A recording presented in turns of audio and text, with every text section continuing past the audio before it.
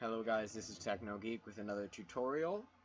Today's tutorial will be showing you how to get Microsoft Word 2010 completely free. Now, if you have seen any of my previous videos, you will know that for this tutorial you're going to need uTorrent. Now, if you need to know how to download uTorrent, you're going to go to your internet browser, go to uTorrent.com, and if you have Windows, click this button right here. If you have Mac or Linux or any other platform that I have not mentioned, you're going to click other platforms. Now, once you have that downloaded, you are going to go to one of these torrent websites. I preferably like Kick-Ass just because I've used it a lot and I find it pretty fair, always getting good torrents. So what you want to do is you want to go to the search bar, type in Microsoft Word 2010, press enter. Now, what you want to do is you want to look for one that says it has a crack. As you can see, this says cracked. I wouldn't recommend that. I would go with one that looks like this. The 32-bit, if this doesn't have to do with me because I'm a 64-bit, so I can run a 32-bit. If it says 64-bit and you can't run it, then you can click seed and look for one that'll work for you.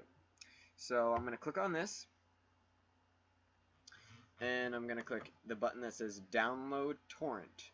Click on that. Then it should, depending on what browser you have, it should download it. My internet's being a little slow, but what it's going to do is it's going to download it. Then once it's done downloading it, it's going to have as you can see, an ISO file, and then it's going to have a .exe file. So I'm not going to completely download this because I already have it, as you can see, but I'm going to give you a pretty good voice tutorial on what you got to do. So once you have these two files, what you're going to do is you're going to open the ISO file up. You're going to look for an installation.exe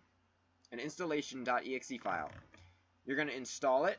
If it asks you to sign in or anything like that, just click no thanks, whatever, and then once it's fully installed, close it. After it's closed, you're going to open up the activation version 3.2 lcd.exe file. That's going to open up a window. It'll say, depending on the file, it might say activate or crack, whatever. You want to click the one that usually it's on the left. Sorry about that, guys. And once you open up this file, you'll do the crack, and then you should be able to run this with no problem. If there are any problems, please put a comment at the bottom, and I'll get to it as soon as I can. If there are many problems with this download, I'll put links to this one if needed, and all the other things I went through in the description. If you need any help, I will do the full installation if needed. Leave a like, comment, and subscribe, and thanks for watching.